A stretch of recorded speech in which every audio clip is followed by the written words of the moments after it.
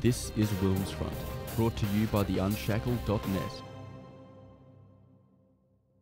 So I'm here with an old friend, Rebecca Gosper from LifeChoice Australia. You've come down from New South Wales again to participate and also assist with the march, and you come with a message of hope because in New South Wales you were able to achieve significant amendments to protect the unborn from, well, it was basically a Victoria-inspired bill to ram through the Parliament totally by surprise. Yeah, exactly. There was no due process, it was undemocratic, it was ridiculous the way they went about this. But in saying that, this is not the end, we're not giving up, and the pro-life generation is just going to grow from here, and that's why I'm here in Victoria today, to show that there is hope for our future and that we're not giving up just yet. Yes, it was amazing, the Right to Life New South Wales, what a campaign they ran. Dr. Ray Carling Jenkins, who was an MLC in the previous Victorian Parliament, she tried to pass the Infant Viability Act. It wasn't successful, but she's taken her experience in Victoria and she's been a fantastic leader for you up there in New South Wales. Had two massive rallies, one outside Parliament and one in one of your major parks. Correct. And you also had strong pro-life MPs in the Liberal Party room who, well, they took big political risks to get those amendments up. Definitely. I think one of the amazing things of the campaign was just seeing all the groups come together on this. So, Right to Life New South Wales, ACL, Family Voice, and the list goes on. It was amazing seeing everyone come together and fight against this bill. It wasn't any one organisation, it was a coalition of groups, and I'm so proud of all of them. Now, LifeChoice Australia, it's active on university campuses, and I know that you've sent me some of the vile acts that some of the far left groups at the University of Sydney have done against LifeChoice. Just filthy, vile language, and this is why our side is about love here, because you're all very polite all the time, you don't yell back, you stick to your message of love. Yeah, definitely. Being pro-life is pro-love, and we need to show that through everything we do.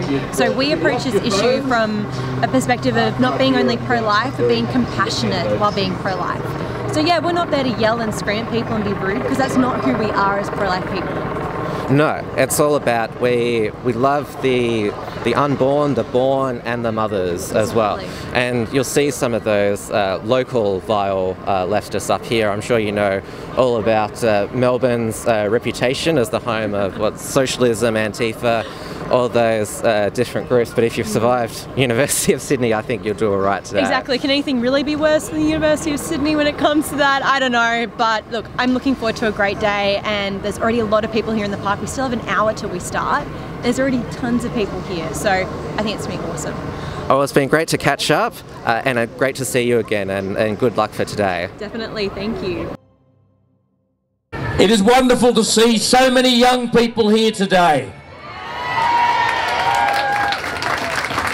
The pro-abortionists like to think that the young people are all on their side.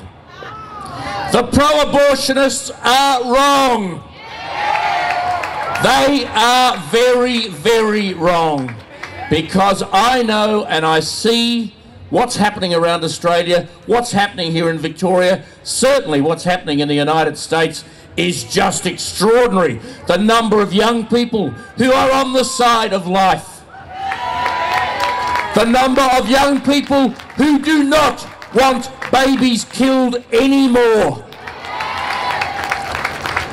Young people are a vital and exciting part of the life revolution that we are a part of. And I want to introduce you now to somebody who does a brilliant job around Australia, but she's based in Sydney too, and that is Rebecca Gosper. Rebecca is the director of LifeChoice Australia.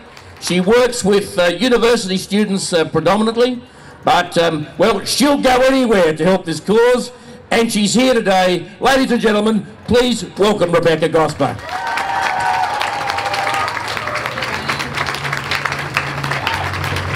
Thank you. We are here today because we love life. because we believe that women deserve better than abortion. Because we believe that men deserve better than abortion. And most importantly, because we believe that babies deserve better than abortion.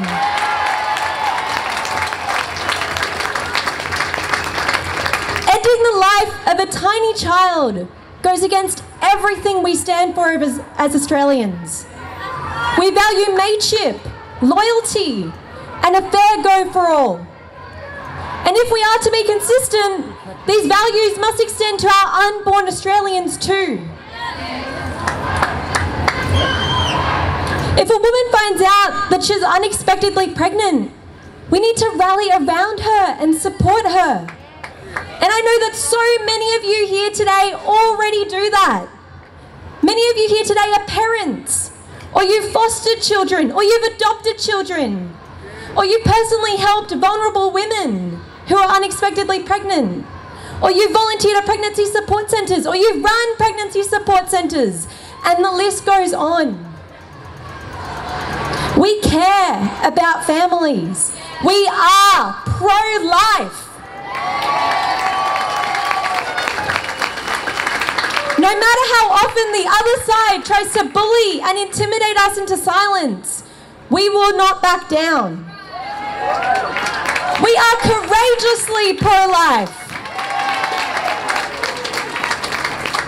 Over the past 2 months, I have experienced some very extreme bullying.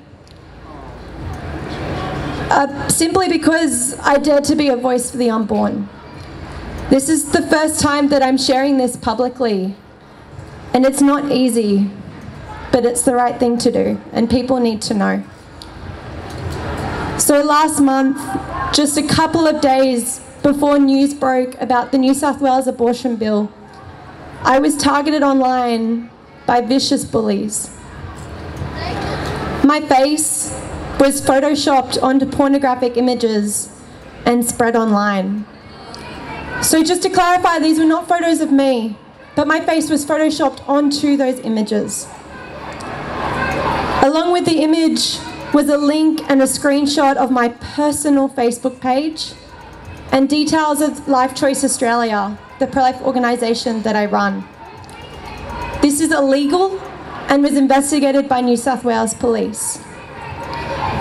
I was targeted because I am a pro-life woman who dared to speak out on behalf of other women.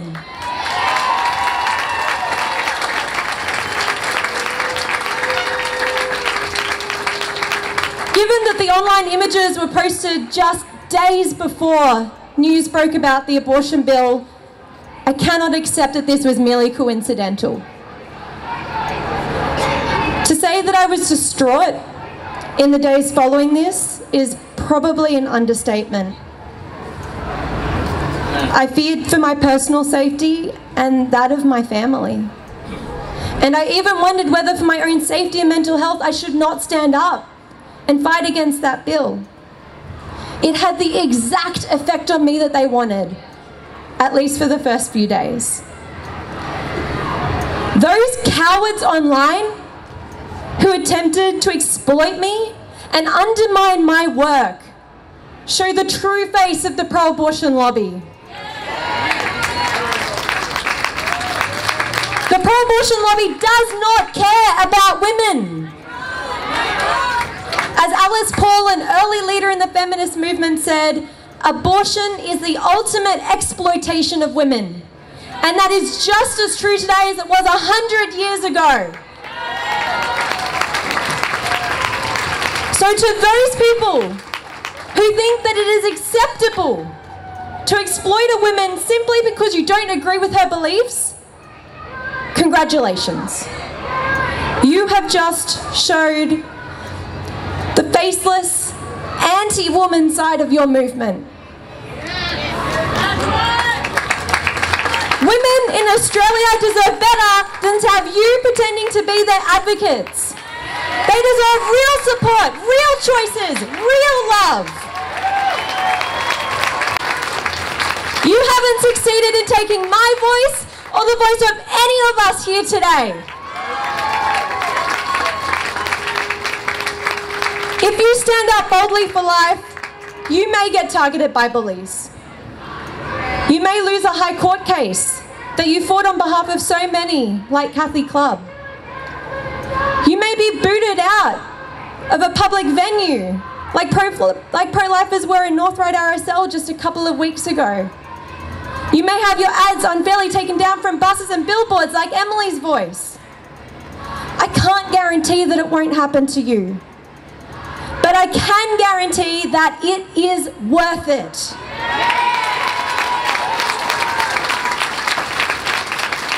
And I can guarantee that if that happens to you, there will be people there to stand with you and for you.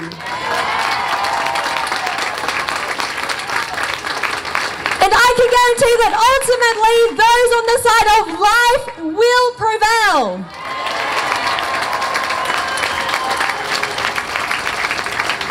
To the young people here today, to the young people, please know that your voice matters.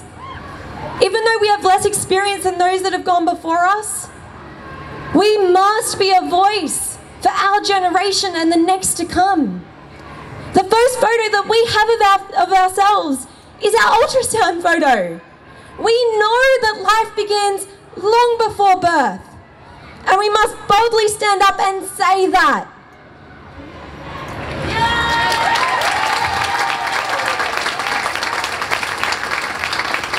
The pro-life community will not back down. We will continue to stand up for life and for love.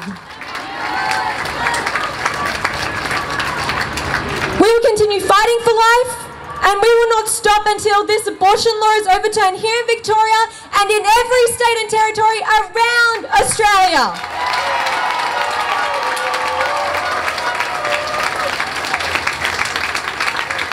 We stand for life.